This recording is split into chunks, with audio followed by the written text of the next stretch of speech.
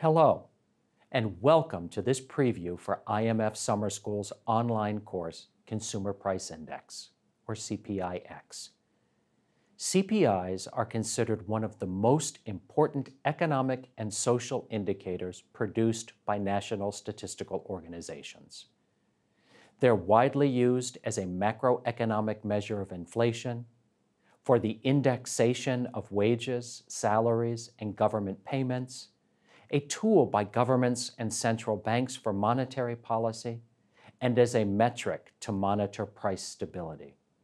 That's why the quality and accuracy of national CPIs and their international comparability are critical. This online course will walk you through important uses of CPIs, the concepts and definitions surrounding them, and address key issues with compiling CPIs. You'll also learn the various formulas compilers use to calculate a CPI and define the recommended elementary and upper-level calculation formulas. We'll discuss the different levels of CPI sampling and the methods used to select each sample. We'll explain and demonstrate the different methods recommended for the treatment of missing prices. And you'll get a demonstration of how to update CPI weights and link the old and new indexes to form a continuous time series of data.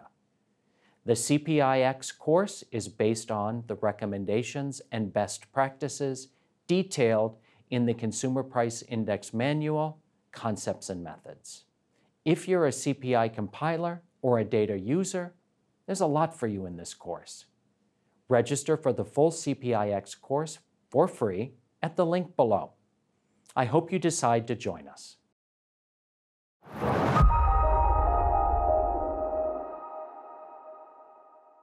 CPIs have multiple uses, including a macroeconomic measure of inflation, key input into monetary and economic policy decisions, index salaries and wages, and poverty analysis, to name a few. Each of these different uses require different concepts and methods. Essentially, each different use for the CPI requires a distinct CPI that reflects the concepts and methods appropriate for that use. Is this feasible? Let's investigate these practicalities. It is not practical to compile separate CPIs for each use. First, NSOs are constrained by staff and budgetary resources. NSOs do not have the resources to collect the expenditure data needed to compile different CPIs, nor do they have the resources to collect, compile, and disseminate multiple indexes. Second, the dissemination of multiple CPIs would create confusion among users. Users would be confused over what is the headline measure of inflation. Users may be inclined to use an index that is not appropriate for their use, but has a more favorable rate of change. This does not mean that NSOs cannot produce alternative aggregations of CPI data to meet user needs. If alternative aggregations are compiled and disseminated, it is important that the headline index is clearly identified and defined. Any alternative aggregation should be clearly explained for users, including the purpose and uses of these data. Alternative aggregations should be identified as analytical series to avoid confusing users. To conclude, NSOs are faced with having to compile a single, multi-purpose CPI that meets a broad range of uses.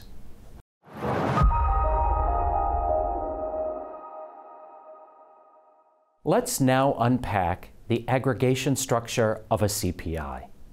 Using a classification of consumers' expenditure, such as the classification of individual consumption according to purpose, or COICOP, the entire set of consumption goods and services covered by the overall CPI can be divided into divisions, such as food and non-alcoholic beverages. Each division is further divided into groups, such as food. Groups are divided into classes, such as cereals and cereal products. Classes are further divided into subclasses, such as cereals. Many countries use an even finer classification by further disaggregating below the level of the subclass. For CPI purposes, Each subclass can then be divided into more homogeneous microclasses, such as basmati rice. The microclass may be further subdivided according to region or type of outlet. In some cases, a particular microclass does not need to be further subdivided, in which case the microclass becomes the elementary aggregate. Within each elementary aggregate, one or more products are selected to represent all the products in the elementary aggregate. For example, the elementary aggregate consisting of bread, sold in supermarkets in the northern region, covers all types of bread, from which wheat bread and whole grain bread are selected as representative products. Of course, additional representative products might be selected in practice. Finally, for each representative product, several specific varieties should be selected for price collection, such as particular brands of wheat bread. The number of sampled varieties selected depends on the nature of the representative product and the relative changes in price across outlets.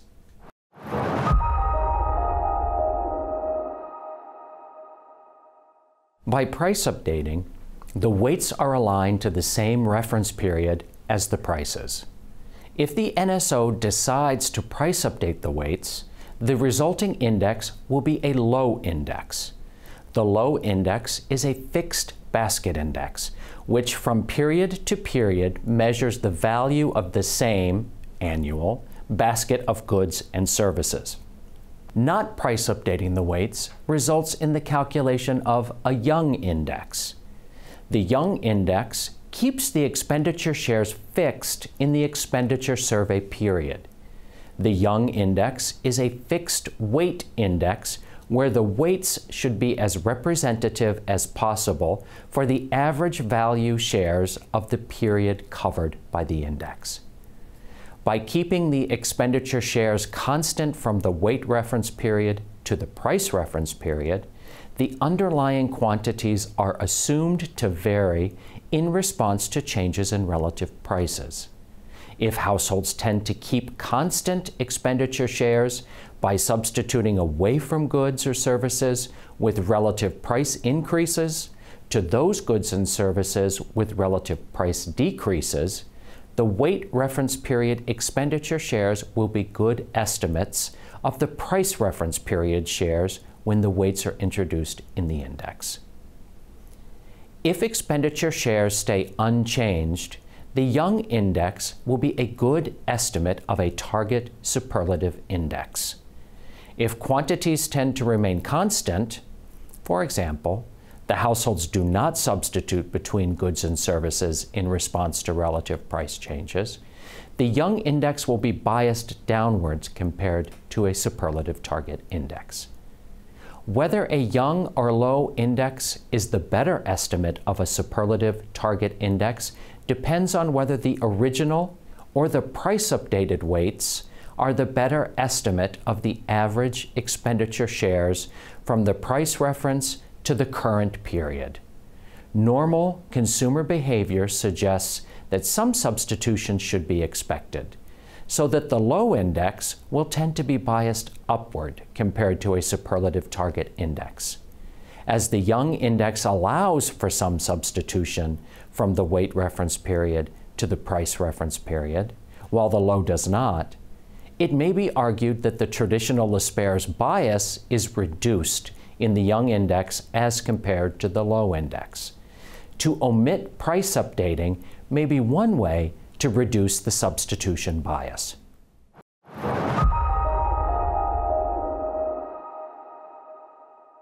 Stratified systematic random sampling is a sampling technique in which systematic random sampling is conducted independently within each of the predefined strata.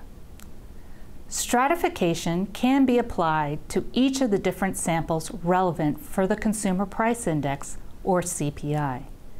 In practice, the CPI is typically stratified by geography, such as region, city, rural, or urban, by type of outlet, or by outlet and by item. Samples are then set up within each geographic area for each of the different outlet types and for each item within the outlets.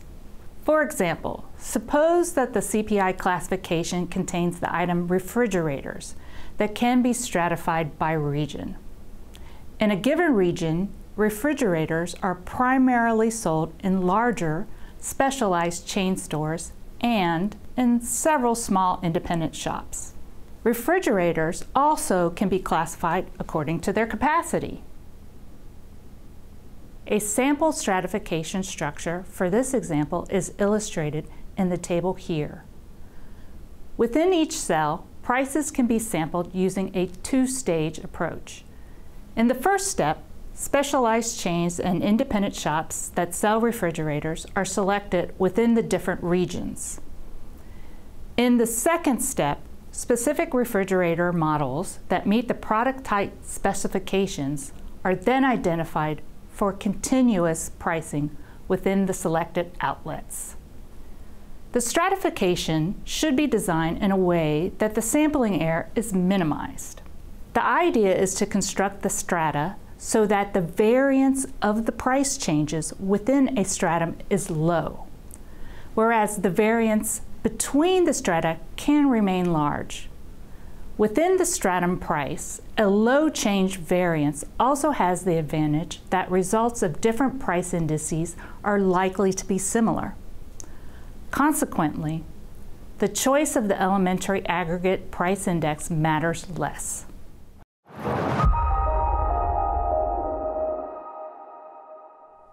Let's take a look at what should be included in a specification. An item is comprised of a bundle of characteristics. For example, a bottle of water is defined by the brand of water, type of water, any flavorings or sweeteners, size, packaging, and the logo or label. Of these characteristics, some are what we call price-determining characteristics. Price-determining characteristics refer to those characteristics that, if changed, affect the price. For the bottle of water, the price-determining characteristics would be the brand, type of water, and size. At a minimum, the detailed specification should include all price-determining characteristics and include characteristics that can be useful. The price-determining characteristics are most important and vary from item to item. Any characteristic that affects the price should be considered a price-determining characteristic. Examples of price-determining characteristics include brand, size, such as 400 grams, 1 liter, 5 kilograms, quantity, such as single unit, case of 12, pack of 6, 100 tablets, or 1 dozen, material, such as cotton, linen, wool, silk, type of clothing, such as men's dress shirt, women's skirt, boys' school uniform, screen size, such as a 15-inch laptop screen, 75-inch TV screen, type of hard drive, such as solid state or standard, memory, such as 8 gigabytes or 16 gigabytes, and storage, such as 512 gigabytes or 1 terabyte.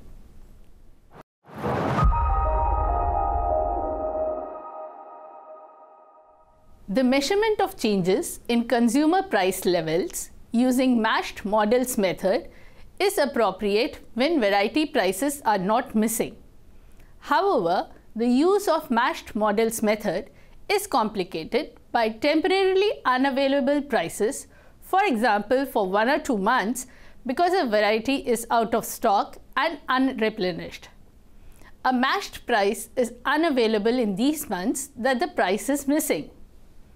The treatment of prices of temporarily missing varieties typically requires the price to be imputed for the month or months in which it is missing using the price changes of similar goods or services, or price changes drawn from a higher level of aggregation. Actual prices are compared with the imputed prices for the CPI. If varieties become permanently unavailable, a replacement variety is required, ideally one that is comparable in terms of the price determining characteristics of the missing variety. If the replacement is of a comparable quality, that is, it possesses the same price determining characteristics, its price can be directly compared with the last actual or imputed price for the missing variety. If the replacement is non-comparable, that is, it is of a different quality, the change in quality has to be explicitly quantified with regard to its worth or its contribution to the price. Using this value, compilers make a price adjustment to reflect the difference in quality, allowing the price of like to be compared with like. If a reliable explicit quality adjustment to the price is not possible, implicit methods of quality adjustment are available that are discussed in a later unit. Products that are strongly seasonal, missing in out-of-season months but expected to return in the next season, could also be treated as temporarily missing and imputed. Strongly seasonal products include fresh fruits, vegetables, and some clothing. Weakly seasonal products are available throughout the year, but prices, sales, and quality fluctuate. The prices of weakly seasonal products are not missing and are treated differently from strongly seasonal ones. The matching of models facilitates the measurement of constant quality price change. When the matching breaks down because of missing prices, temporary imputations are necessary until the variety's temporarily missing price becomes available or a replacement can be introduced. These imputations maintain or update the sample. However, there are product markets where the matching breaks down on a regular basis because of high turnover of models, with new models of different quality compared to the old ones. For example, laptops. A failure to match and replace models leads to a depleted and unrepresentative sample. A continual process of linking in new replacement varieties has been found to lead to bias in CPI measurement.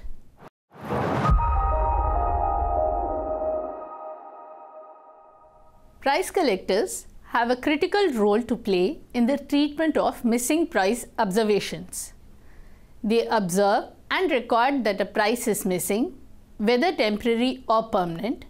If permanent, whether a comparable or non-comparable replacement is available, and the price and details of the replacement variety. When selecting a sample of prices, the outlets are visited in a process referred to as initiation. Initiation activities occur only when it is necessary to select a new variety for pricing. During the initiation phase of price collection, collectors identify the detailed specifications of representative varieties sold. For example, for the general class of large white bread unsliced, the more detailed large loaf, white, unsliced, brandy, 800 grams may be selected and its details entered along with its price for subsequent periodic repricing.